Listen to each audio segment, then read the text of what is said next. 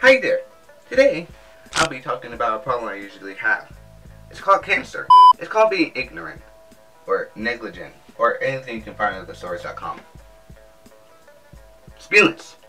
Oi oi, I'm ignorant. Ain't I great? But if you're ignorant, how do you make good and quality videos? Shh. Let me continue my video. Yes, I can't prove that I have points, as Shakespeare once told me. Thy swears on thy thigh must be thy thigh. What? What are you here? I'm gonna rape ya! Go back to your ditch! Anyways, what I mean by being ignorant is that I will always try to argue about something, but I won't have the knowledge or research to prove myself. Here's an example. Hey, I think that being you is the best thing in the world! Do you have any reason to prove that? I mean, you're funny. You're great. You're great.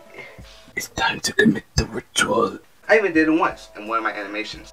It's not always used for making fun of those who have done those things that fit with this term, because some animators actually use this term in some of their titles. I don't know what my point is anymore. I don't even know what I'm saying anymore. Help. So yeah, I motivate a lot, especially when it comes to friends or just someone who is not seeing the picture. So here's a motivation quote for everyone watching. I believe that everyone can improve if they just try hard enough. L Triangle 2018. That quote was pretty simple to understand. I use motivation more than proving a point because it just means I care more than proving something. I want to help people. People have a hard time understanding things. In arguments, I can't help. But with motivation, I can. Why do you kids bother to argue? It's pointless and a waste of time. You there with the hair. I agree with you. With what you have to say. I can't believe what you are. Are you just running my class? What? No, I was just explaining how. It's time to complete the ritual. What? Wait. So, here's a personal story that I usually keep to myself. But I might as well get it off my chest. So by now, you guys should know Cutely, or Katie, whichever you want to call her. It. Anyways, there was a time where Katie doesn't believe in God. Well, still does. This was my first time having a friend who was an atheist. So, me, being a Christian and all, had to try and prove a point to her and convince her there is a God. Let's just say, it didn't go so well. And I basically stopped worrying about it. See? Sorry about that, Katie.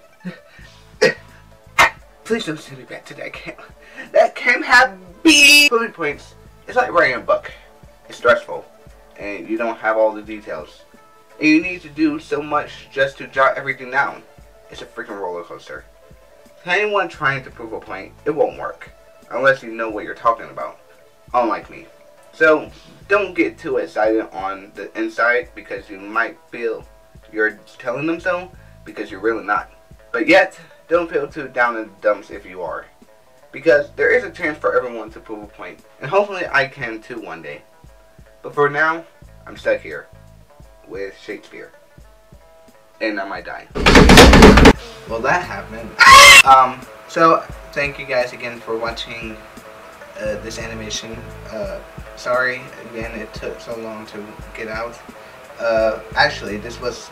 My other animation was scrapped because I just didn't like it that much. And I thought giving this a try might work out. And surprisingly it did. I'm trying to get out a Halloween. But yeah, just leave me. Leave now.